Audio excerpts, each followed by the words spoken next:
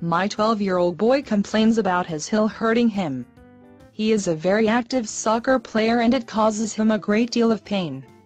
Did it happen after a fall? No, it just hurts after he has been running a while.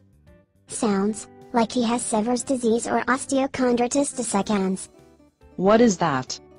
It is an inflammation of the growth plate in his heel which causes pain and discomfort. It commonly strikes 10 to 14-year-old boys and girls who are very active. What should we do? Rest his heel, hold him about activities for a week or two. You can put him in a boot or brace for a week or two as well.